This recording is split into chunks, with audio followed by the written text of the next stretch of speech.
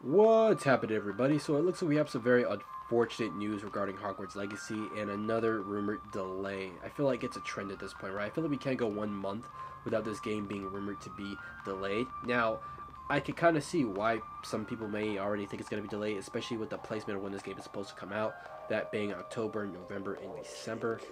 But I do have my thoughts on that. Now, before I get into all that, I want you guys to comment down below if you guys think that this game's going to be delayed or not. Now, like I said before, if this game comes out in October or November, then no, I think the game is perfectly on track to hit that 2022 release date. However, if it comes out and it's said to be December, don't be surprised if they just completely do a 180 and like, no, we're going to release it in like early 2023, like January or something. At least I'd hope they do that, right? Because we don't want another cyberpunk situation.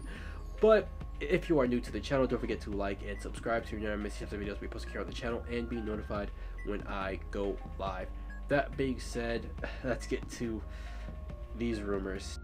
But before we get into all of that, we'd just like to talk about this little bit of information that was shared here really quickly. So when it comes to cloak physics, they have improved upon them to make them look more realistic and act around the environment, stuff like that, as well as adding the floo powder network to act as a fast travel system. So hey, love fast travel in games, especially games that are so big and dense.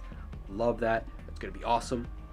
But to get to these delayed rumors here, it says that the most intriguing or worrying detail about Hogwarts Legacy, which has yet to be touched upon further, its proposed release window.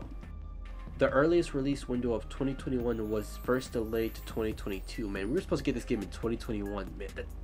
Man, with only a window of the holiday season.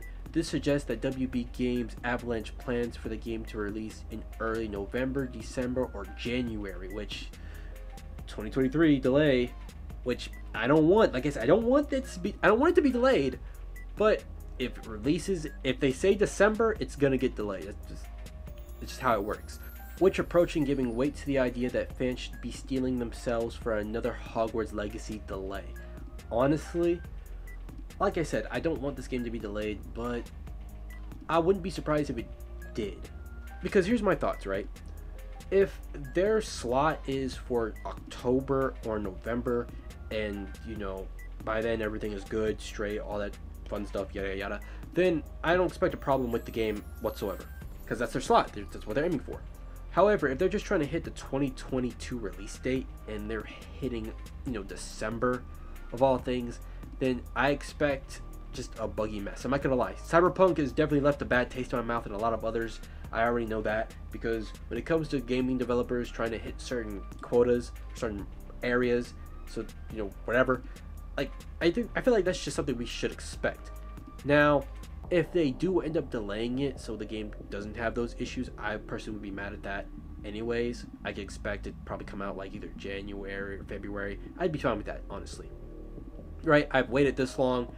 I could wait an extra 2 months. Like me, I'm not impatient, right? More content for me. But let me know what you guys think, whether or not you're fine with that, whether or not you're like, no man, no delays, come out as soon as possible. Or whether or not it's like as long as they give us, good product, it is what it is. That being said, I'm Superior Kai. If you liked what you saw here and want to see more, don't forget to like, share, comment, subscribe, all that fun stuff. And until next time, I'm out. Deuces.